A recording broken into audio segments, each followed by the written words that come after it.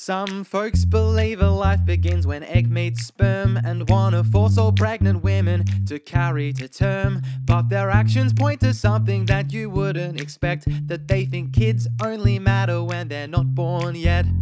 They'll make sure family leave and childcare funding fails, take away their parents at the border and jail. Kids beg for climate action under crippling debt, while you show them they only matter when they're not born yet.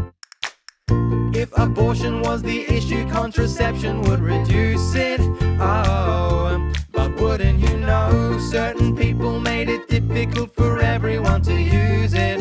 Oh, publicly shame them if they can't afford lunch, refuse to keep schools safe from COVID or guns. For once I wish their actions would disprove what I've said, that they think kids only matter when they're not born yet.